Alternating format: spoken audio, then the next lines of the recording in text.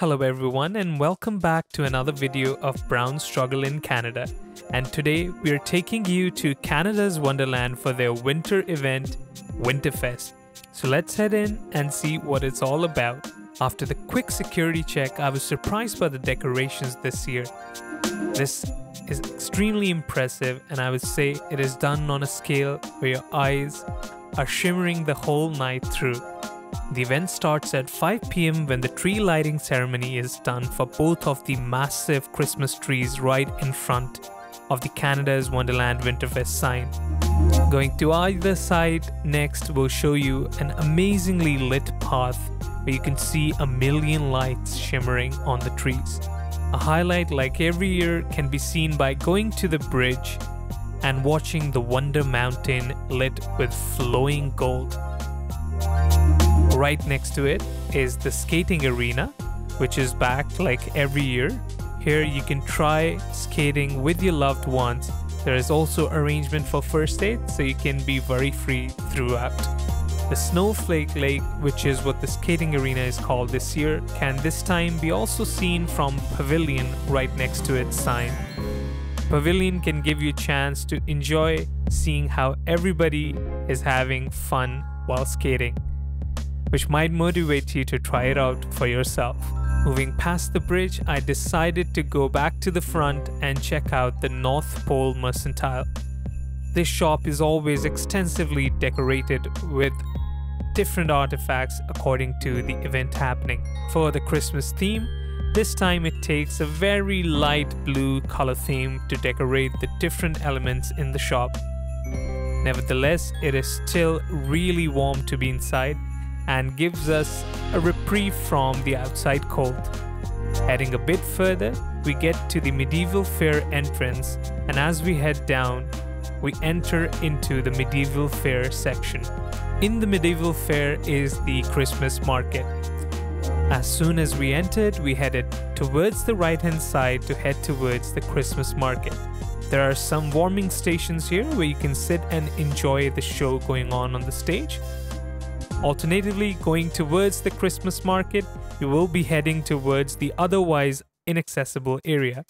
Here, entering the White Cedar, you'll see the most of the prominent shops in the Christmas market at Canada's Wonderland. The pavilion is decorated amazingly.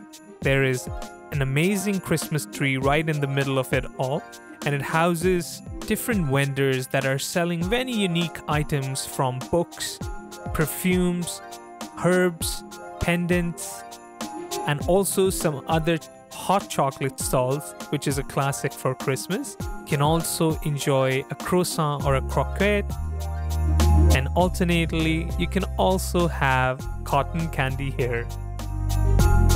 Apart from that, surprisingly, there are also stalls for spices and also for woolen hand-knit hats, which was really interesting to see, as well as some really nicely designed hairbands. Going past this pavilion, while following the signs to more vendors, you'll be heading back to the courtyard. Here, there's some more heating areas where you can sit and enjoy your drink and food from the previous arena.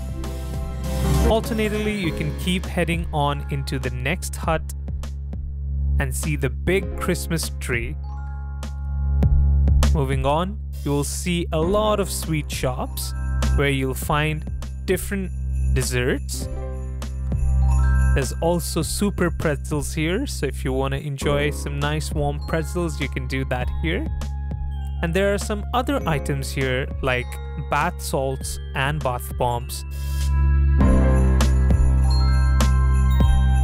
There's also a great selection of nutcracker dolls. And once again, a shimmering area to sit before you exit and head out of the Christmas market. Overall, I found the Christmas market to be really interesting. In my opinion, it has a bit for everybody that you can come and enjoy with your family.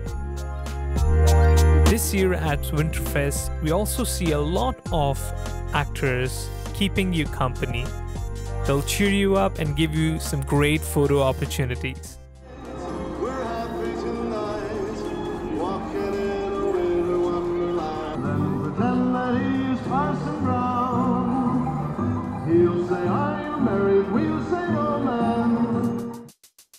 would like to point out that because it's so cold outside, don't forget to layer up. And if you don't, do remember that there are warm-up stations at Canada's Wonderland where you can head inside and warm yourself before heading on. Up next, passing from the bat and heading into the kids zone, you'll see the best decorations of the night in the Snoopy world.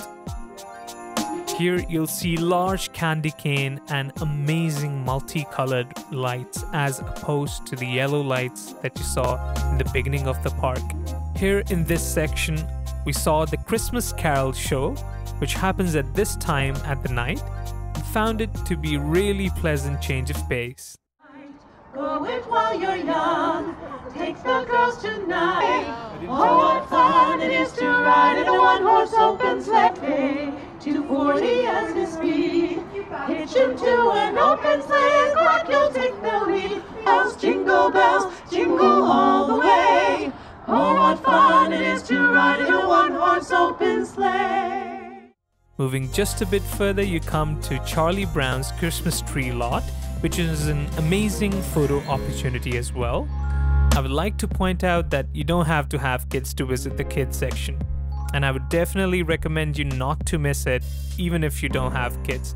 There are still a lot of things to do, a lot of rides that you can still take, and you can visit inside one of their Snoopy signature shops for some nice treats and decorations for Christmas.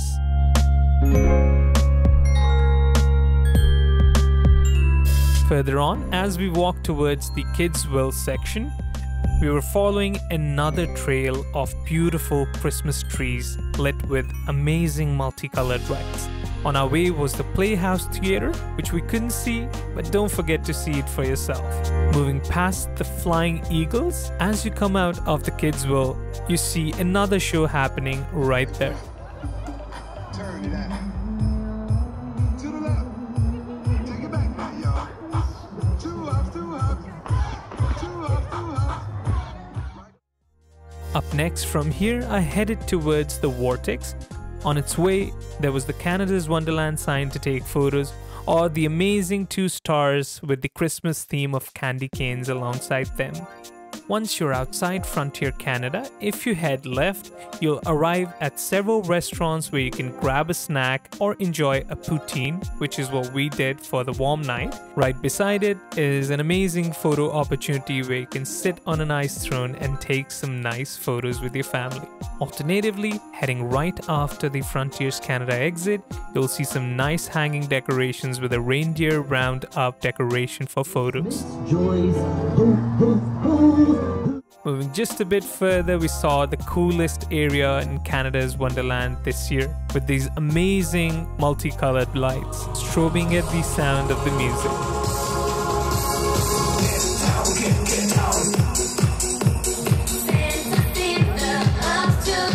After this, before heading to the other entrance, I decided to check out Mistletoe. The shop is not an exception and is decorated really well, so I would suggest you check it out for yourself.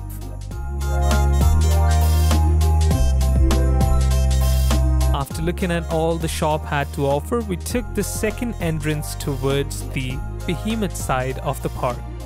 This year, the entrance is filled with some traditional and religious symbols and imagery, and the globe is decorated with an over-snowed North Pole. Right next to the globe, there is a heating area right outside the Jingle Bar. Alternatively, you can head in and grab yourself a nice drink. Like all other areas of the park, the decorations here are done very well as well. At this point, it started snowing and it became even more Christmas-like.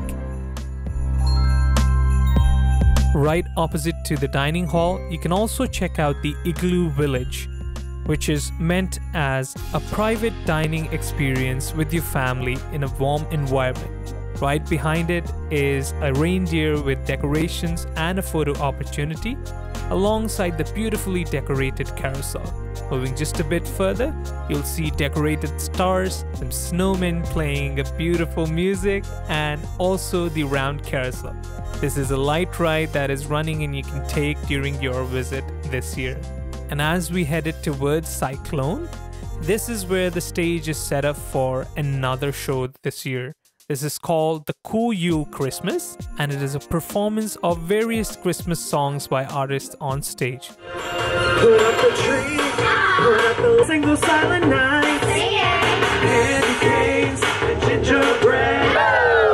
It's a wild and crazy Christmas, my favorite time of year. I would say it was a nice change of energy after weathering the cold weather outside.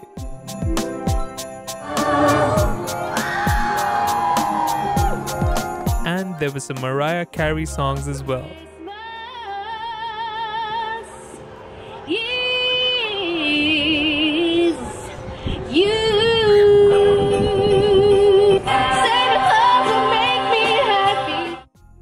After watching this show, we decided to head just a bit further, where we saw a nice heating area.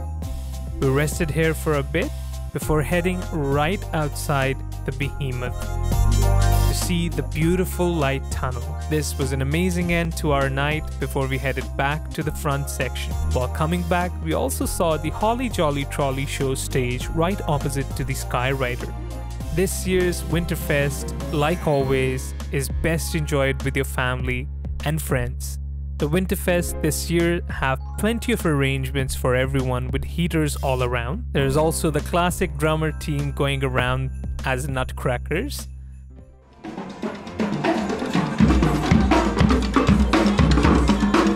Yet overall, it still remains an enjoyable experience if you visit with your family and friends. At the end of the night, all of the actors gather around in the front so you can interact and take some memorable photos before you go home.